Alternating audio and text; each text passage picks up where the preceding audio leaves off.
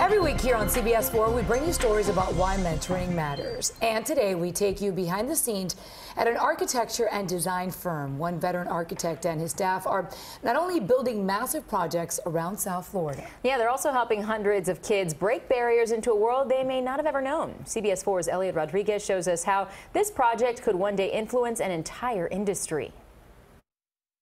Carrie, we talked about the importance of sketching, and that sketching is an integral part of what architects do to translate ideas to their client. Craig Aquart is a veteran architect and co-owner of MC Harry & Associates in Miami.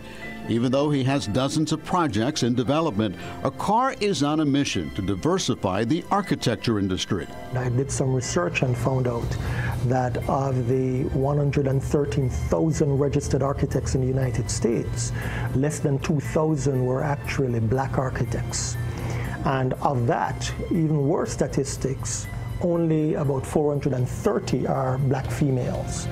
So I realized that there was a disparity there. One of the reasons for that is the awareness of architecture in the black community is severely lacking. In response, Aquart created BAM, Black Architects in the Making. For the last 2 years, he and his staff host workshops to expose students to the world of architecture and design. We encourage the students to sketch regularly. He says they've reached more than 300 students in 2 years. And then you look at architecture, you have to ask yourself, what is it that architecture is missing out on by not having that inclusive nature of having everybody being a part of it? We believe that with more African American participation and inclusion in the architectural industry, we will, as a nation, be better off in the profession. One of Aquart's mentees, 14-year-old Kari Mohammed, was considering a career in dentistry, but since meeting Craig, he says he's found a new passion. I started drawing a lot more when I met Craig. He gives me a lot of good advice. He'll make sure that I've got a good grip on exactly what I need to be on. And he exposes me to a lot of new things in architecture. The prospect of making history in architecture excites Kari as well. It makes me feel like I'm part of something that can expand and get bigger, like I'm contributing to something.